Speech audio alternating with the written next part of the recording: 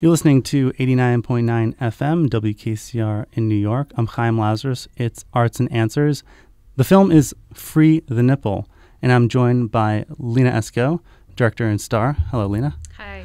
And by Casey LaBow, who is an actress and associate producer on the film. Casey, both of you, thanks for coming. Of course.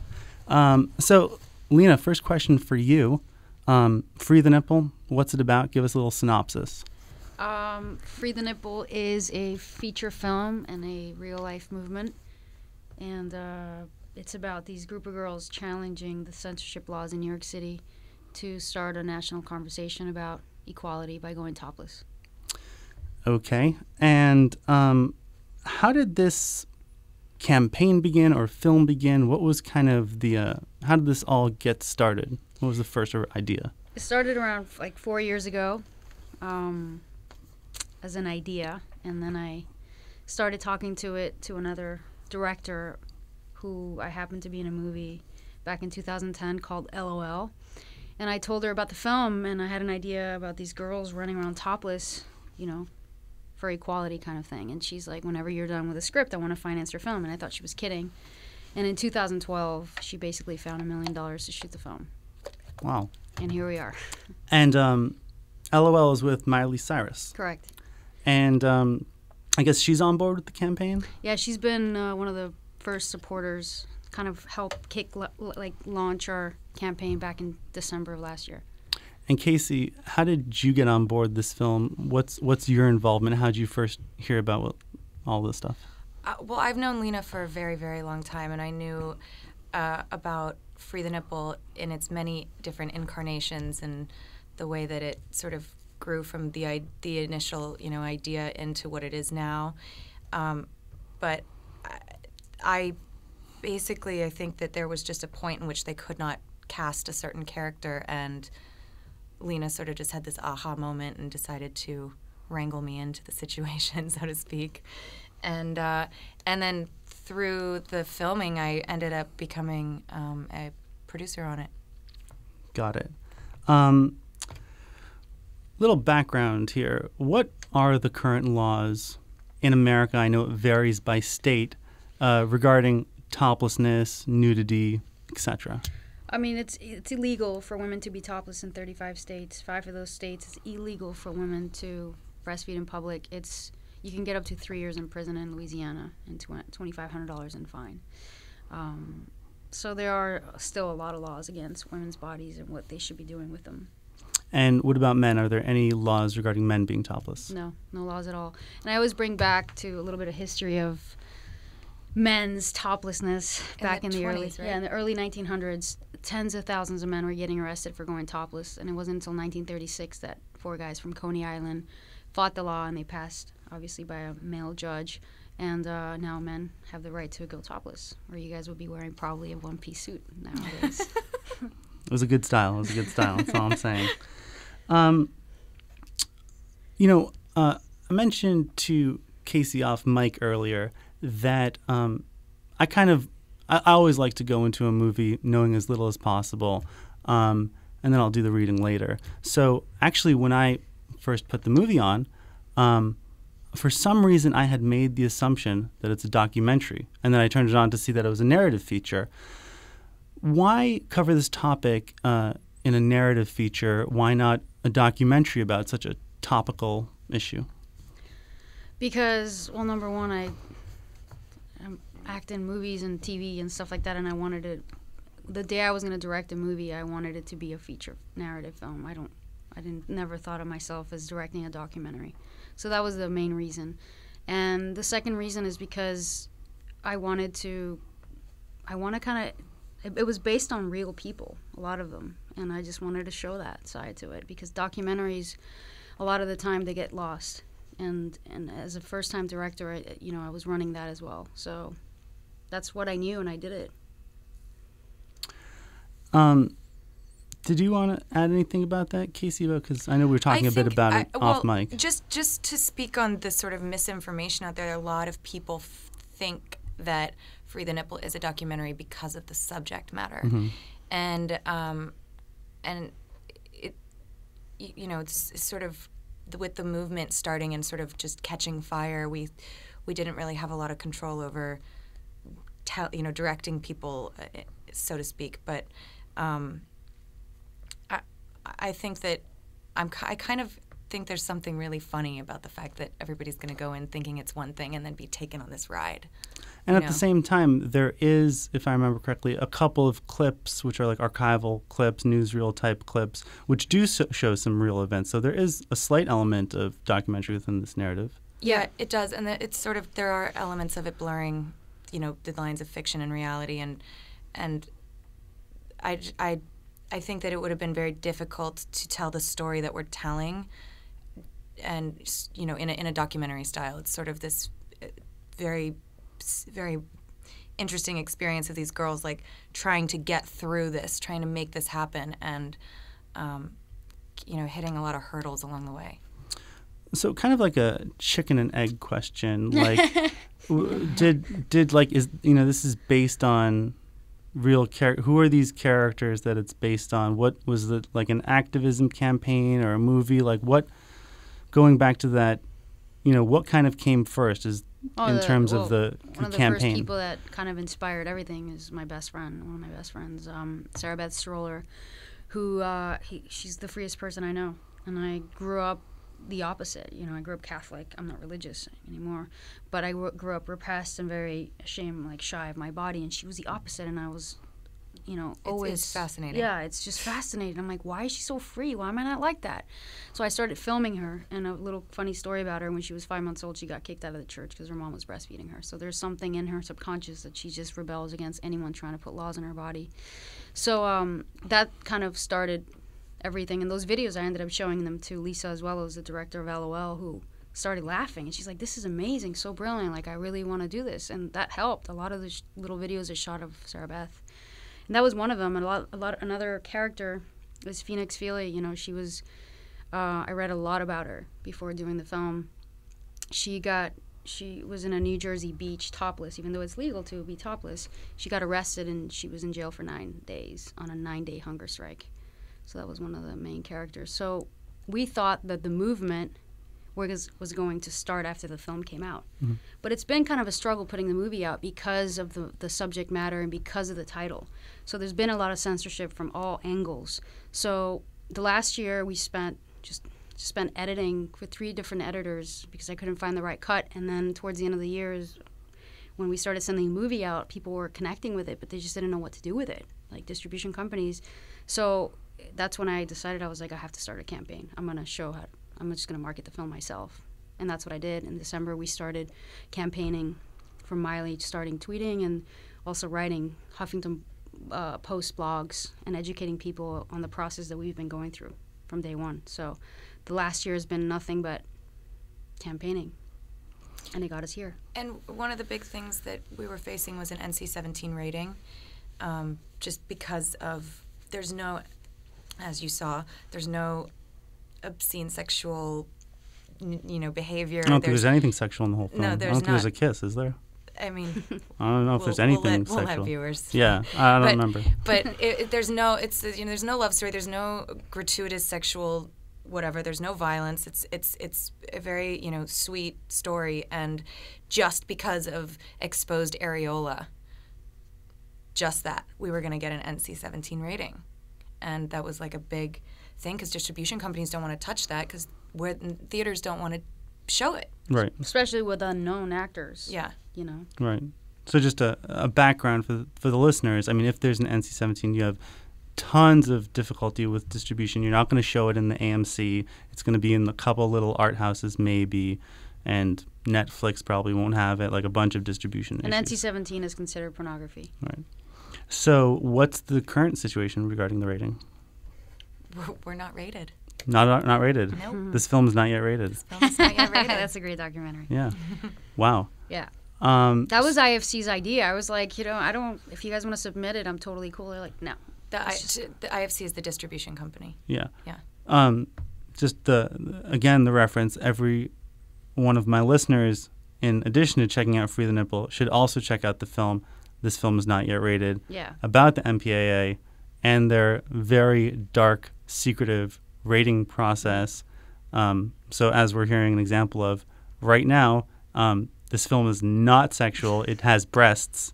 And that is and not even like a crazy amount in terms of other films I've seen. Yeah. And in they no got the sexual NC-17. context Yeah, not either. even sexual, like just breasts in the street. Yeah. Very, very interesting. So I know they have on that secret board like a priest and a lawyer and a school teacher. Yeah. So Yeah. whatever those secret They don't get to disguised decide people on this one. decided. There's more gun violence in PG-13 films than rated R films. So who's doing what in there? It was such an interesting thing to really get into, because if you know, I've been in films that have huge amounts of violence in them, and they're rated PG-13. And to just think that our movie, that's like just quite sweet, really, at the end of the day, would be considered pornography, or even go in the neighborhood of being an R or anything like that, NC-17. It was just really, really, you lift the curtain on what are we doing around here, and hence what is more obscene, a nipple or a gun or violence. Yeah. What are the FCC's rules regarding nipples on television and stuff like that? In network television, you cannot have any nipples. I think Family Guy did a whole thing on the FCC. You cannot have any nipples. So it would Ever? be no at all. So, like, I can tell you, we're a radio station here. After 10 p.m. is what's considered dark hours. If we swear in artistic setting, if it's like in a song, we can get away with it. I can't just swear on the radio, otherwise we'll be hit with major fines. Is there there's just no nipples, period, on None, TV ever? at all. Do you remember Janet Jackson at the Super Bowl? Sure. I mean, Well, that was primetime, though. yes, Well, that's that was still the FCC. Mm-hmm. That's the FCC. Plus, she would it was not even nipples, a nipple shield, and it was out for only less than half a second. Yeah. And 500,000 Americans were so bored that they had to call the FCC and the PTC and complain about something like a shield. I mean, that's ridiculous. $500,000 she was fined for that. And yet we see all kinds of murders and, Gun violence. gun violence on TV. Lina, why is this topic so important for you? What is it about this topic that you're going to spend your time, make this? It's not an easy thing to make an entire film, finish it, get distribution. Why is this topic so important that you really just went all in for your directorial debut?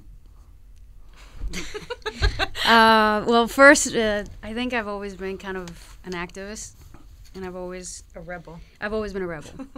And when this came up and just started thinking about girls being topless and the whole money behind the sexualization of boobs in America, I knew that I was going to hit a chord.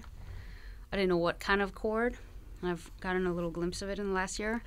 But, I like to push buttons, and I like to challenge people, and the main purpose of this film was to really start a dialogue. So that was one of the main things. But also, I think growing up, I've always questioned the way women are treated and the oppression of women around the globe. And it wasn't until while we were doing the script that I started researching more and more about women like Susan B. Anthony fighting for women's rights from late 1800s, and because of her, women were allowed to vote in August of 1920.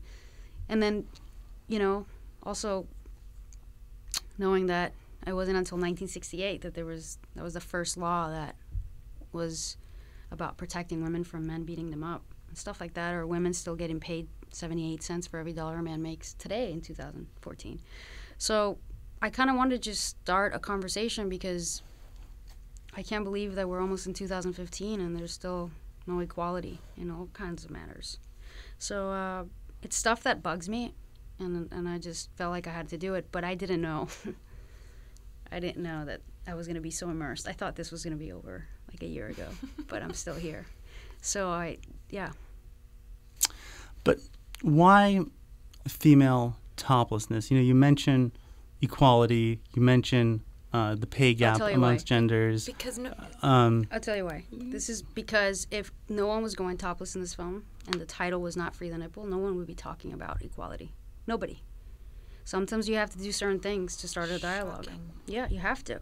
And that's the thing. Because we made a film and a movement called Free the Nipple doesn't mean we want the whole world to go on a topless revolution. It's really about starting a dialogue. The nipple has become the Trojan horse to allow a real dialogue to come into place about equality. So, because it is, I guess, a subject people are interested in, for lack of a better term, so it's kind of as you said, a Trojan horse, a proxy for greater equality. Mm-hmm. So, otherwise we wouldn't be having this conversation. Yeah.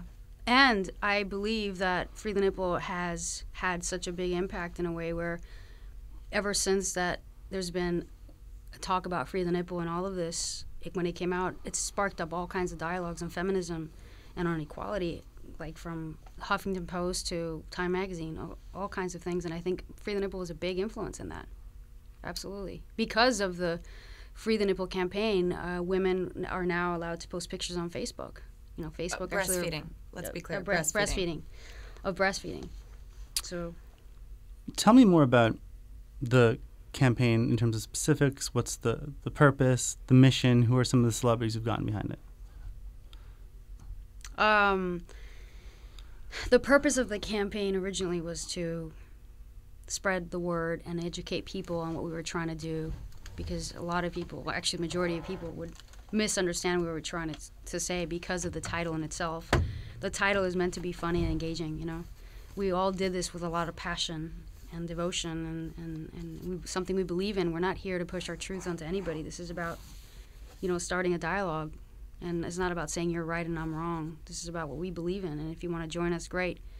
The people that have kind of come on board and supported publicly are, you know, from Scott Willis to Rihanna to Lina Dunham to Liv Tyler, Russell Simmons, Miley Cyrus, Cara Delevingne, Suki Waterhouse, Dree Hemingway, Chelsea Handler. So I think they've been felt some sort of censorship in their lives in terms of like social media or Instagram, and they've felt like they had to speak about it publicly. But I think we're still far from where we need to be, which is really change some laws. Let's talk about breasts, obviously. Do you you mentioned, and there's a line in the film, you know, our sexuality, I'm paraphrasing, our sexuality is being taken away and sold back to us. Essentially sold back to us. Yeah. And there's, you know, another line in the film where, you know, it talks about the nipple is the first thing a baby sees. It's where it's getting that life force, its first nutrients. I'm just wondering if you could talk a little about breasts as sexual objects or as non-sexual objects. I guess, what's your personal opinion? How do you see them? How does, like, America see them in terms of, you know, its FCC guidelines and stuff like that? And is it different in different parts of the world? Yeah, I just want to, I don't know the exact statistic, but I think there's something like, 187 cultures, different cultures specifically on the planet, and only 10% of them view the breast as a sexual organ. It's widely on this earth not thought of as, well, basically the way that America sees it. You know, even in Europe, people are sunbathing topless in front of their children, and nobody's, you know, rushing over to hide the 7-year-old's eyes. And it's really very much an American puritanical rooted thing to still have this, like, oh my God, no, boob, no, don't show that. But, you know, if you walk through Times Square and you look up around, there's boobs everywhere, just not a nipple. There's Victoria's Secret boobs, you know, pushed up underneath those girls' chins, and it's just this weird thing where and that's the whole point of the line in the film about the sexuality being sold back to us, is I want to look like that with those big boobs, you know, hidden in that beautiful, like, expensive bra, but don't let anybody see my nipples. God forbid. You can sexualize them, you can objectify them, like the advertisers can do whatever they want with women's breasts, but the moment somebody makes a statement, part of a Free the Nipple group or whatever, and shows her boobs in a protest or just as a political statement, you're slut-shamed or you're doing something evil. You know, this 7-year-old girl once told me, why is it that we can wear them? Why is it that we can sell them but we can't wear them? And that's the whole point. Why can they sell them but we can't wear them? So there's money behind sexualizing the boobs in America. America is obsessed with boobs, and that's okay. That's totally okay. Curious, I have a question here. This is from an audience member. Do any of the actresses in the film have breast implants? First off, none of the actresses did. There was, when we did the topless stunts, where when we got the armies of the women to come in, I think there may have been a couple of breast cancer survivors that had mastectomies and reconstructive surgery, but none of the actresses have. Well, the funny story is that Michelle, Miss Bracey. Knockout, Michelle Bracey, she when she came to shoot as one of like the end art topless installations, I asked her why she was doing it, and she said, because I just got breast cancer and I don't know how long I'm going to have it for. And she ended up kicking cancer in the butt, and she came back for reshoots with one boob, and that was pretty amazing. Just one boob. But to answer that question, I don't think there's anybody that I know that was in the film that had implants. No. So, like, was that a conscious decision? And No. No. It just happened to be that way? It just happened. If there was girls with implants, I'll welcome that too. Who cares? All boobs are beautiful, no matter what shape or size. On that same vein, as actresses, I'm just kind of wondering what the conversation is like in terms of when an actress decides to bare her breasts in a movie. I know that it's like, the internet gets all crazy. So, like, what's the decision-making process, when you're thinking, oh, I'm going to show my breasts on screen as actresses? Well, I think it's individual. Every situation is different, and every individual has a different reaction to it. I know there were some people who did not feel comfortable doing it. There were some people who didn't feel comfortable at first and then felt real comfortable all of a sudden later, But, whenever anybody decides to do something like that, there's obviously a discussion that goes on between the director and the actor. For the most part. That was always the main issue. A lot of actresses wanted to do the film or play Liv's character, and they all had concerns about it.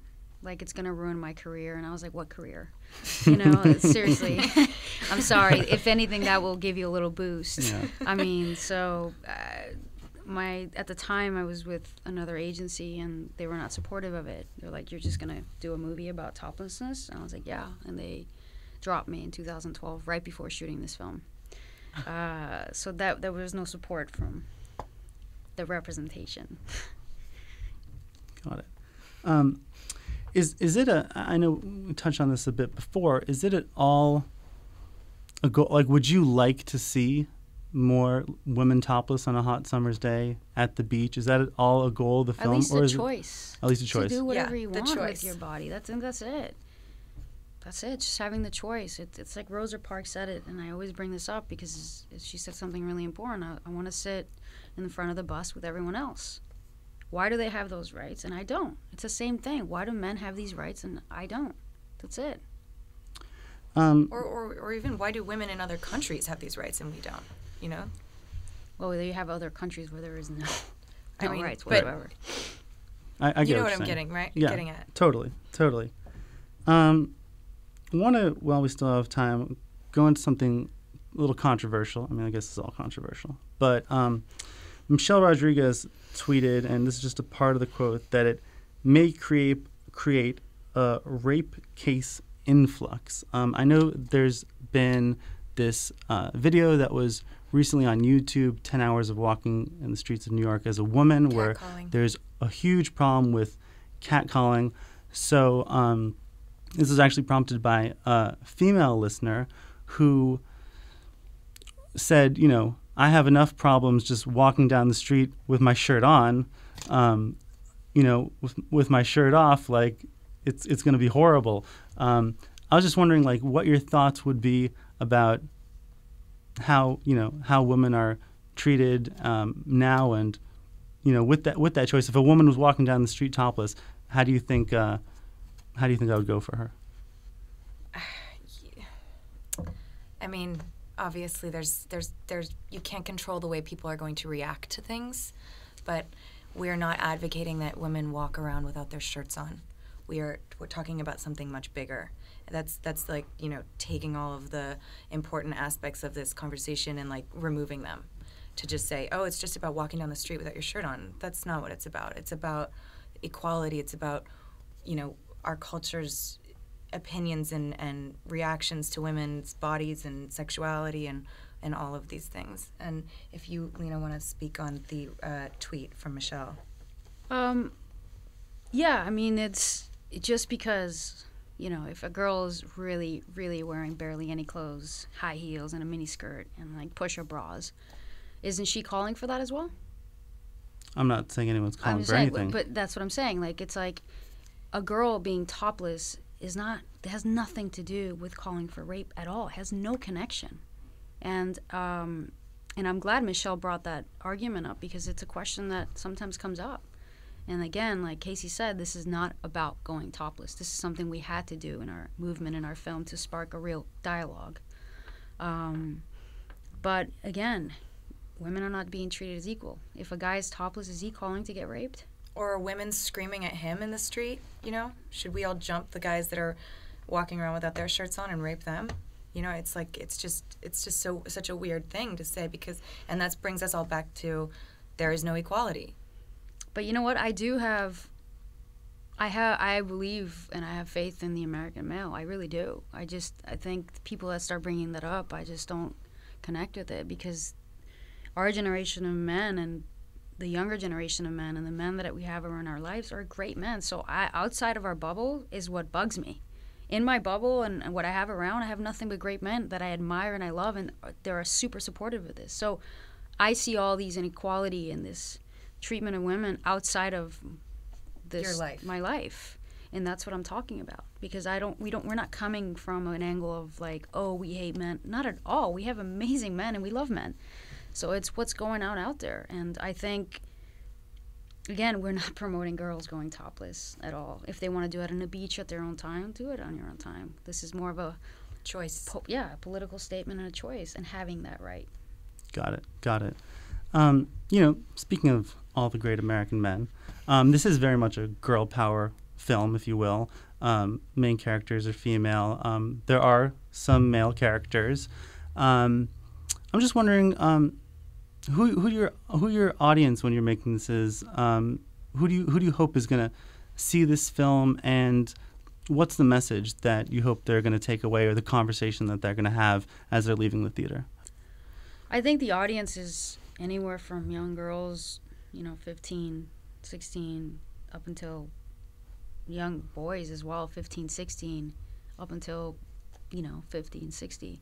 You have the young generation that I get emails from, a lot of young girls, like 15, 16, 17, 18, 19, 20 in college and high school and middle school, writing papers on this. They get it. We're talking about the old system of 50, 60, 70-year-olds. A lot of them are just... Can't wrap their head they around can't it. wrap their heads around this. And the young generation gets it. Our generation gets it. So this is about... That's what I care about. If the older generation wants to see it and support, great. But they're not the future. I'm sorry. It's true. I think it's a pretty good place to leave it. I think as a final question, now that this film is completed, what is the next project on the horizon? Free the vagina. And for you, Casey? I'm kidding.